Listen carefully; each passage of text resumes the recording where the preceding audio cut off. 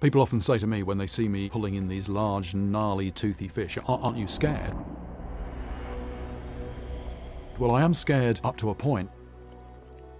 But I'll tell you what makes me really scared, and that is being in a world where you can't find those creatures. If you're an angler, you know, it is something very special to catch a large predatory fish.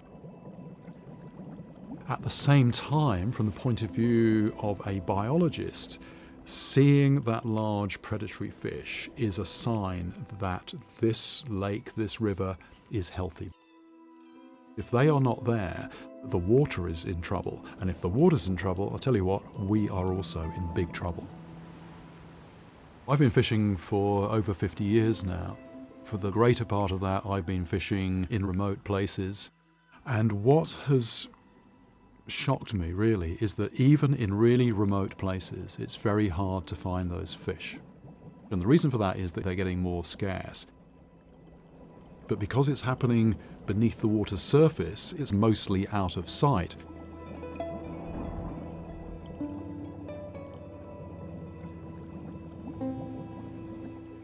Gone are the days where you can catch a fish and put it on the wall. It's all about catch and release.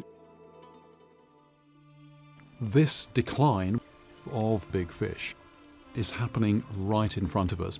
And this is often because of uncontrolled removal of fish, which has a very rapid effect on a healthy river.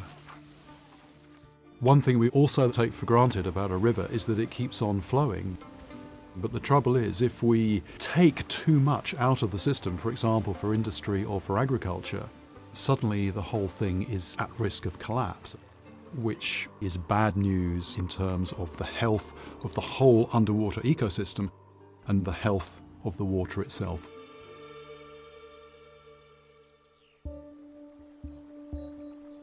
My wish is for people to wake up to the fact that fresh water is immensely important.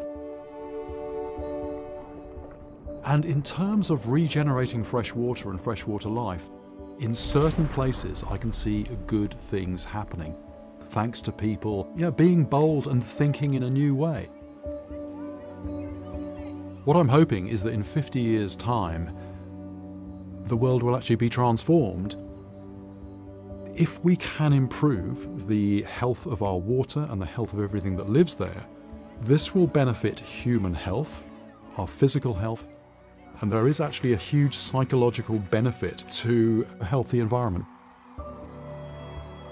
It is perfectly possible, it's not rocket science, and the thing about nature is, if you give it a bit of a helping hand, you can be amazed at the results.